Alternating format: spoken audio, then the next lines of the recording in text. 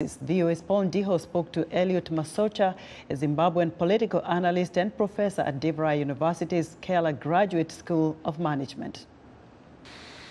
What I'm seeing is kind of like a peaceful campaign atmosphere, looking at people I have talked to, relatives that are supporting different political parties, something that we have never seen in Zimbabwe during past elections, that people can be from the same village, supporting different political parties. Of course, there are some flare-ups of conflicts, removal of posters of some other political parties, minor intimidation and some beatings that have been reported in the media. But comparing to past elections, I can really, say we are as Zimbabwe in the right direction. What are some of the issues people want, people are looking at during this campaign season?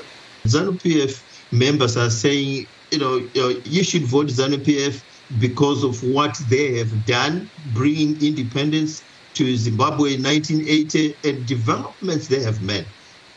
Schools that were not in the rural areas that are actually opportunity zones that lifted a lot of people, including me, infrastructure, roads. So they are pointing at all those milestones and say, this is what we have brought to you over the years.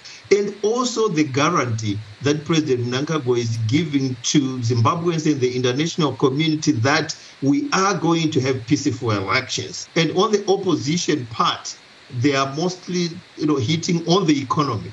Okay, that is very much tough on Zimbabweans. Things are very much getting expensive, and they are going in the streets and talking to people who are unemployed, the youth, and say, this is what we want to end, because it's there. Poverty is there, unemployment is there. So they are looking into that and say, we are going to end this.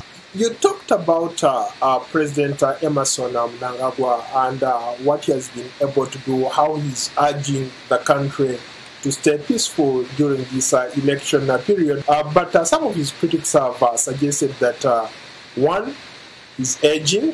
He's not a young man anymore. Number two, he's run a country where the economy has failed to stabilize. Things haven't gotten better for ordinary folks in Zimbabwe. You have high unemployment. People still line up to get money from banks. How would you square that?